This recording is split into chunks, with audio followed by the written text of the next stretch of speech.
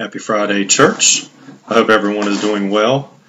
The parable we'll be looking at today is the parable of the 10 virgins. This can be found in Matthew 25, verses 1 through 13. If you would, turn there in your copy of the Word of God and follow along as I read. Then the kingdom of heaven will be like 10 virgins who took their lamps and went to meet the bridegroom. 5 of them were foolish, and 5 were wise.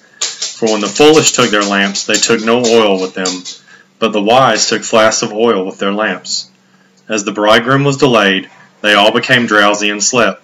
But at midnight there was a cry, "Here is the bridegroom, come out to meet him." Then all those virgins rose and trimmed their lamps. And the foolish said to the wise, "Give us some of your oil, for our lamps are going out."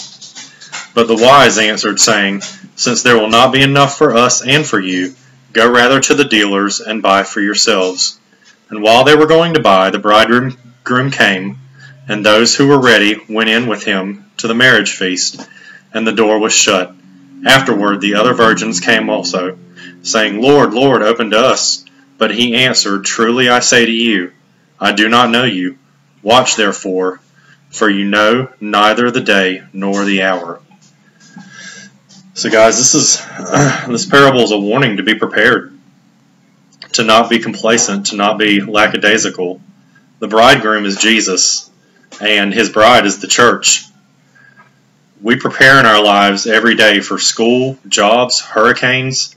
We even prepare for snow in the south. When there's a snow forecast, we run out and we empty all the stores. But some people think it isn't important to be prepared for God. This is the thing that we should be most prepared for. This is our eternity. If you're not prepared for this, what are you doing? We're starting to see a pattern in some of these parables. The wedding feast and the 2 sons was the same as this.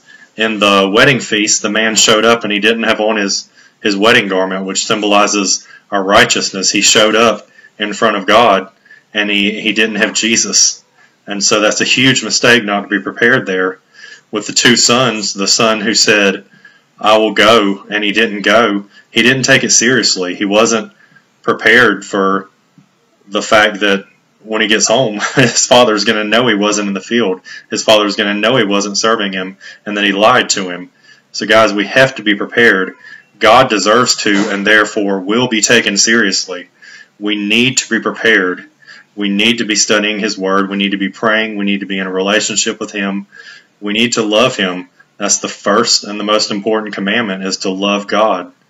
And by doing that, we can love others, and we can obey all the other commands. So guys, I just highly encourage you to take God seriously, to take His Word seriously, and to take your relationship with Him very seriously. Don't be one of the foolish ones. Be one of the wise ones. Be ready.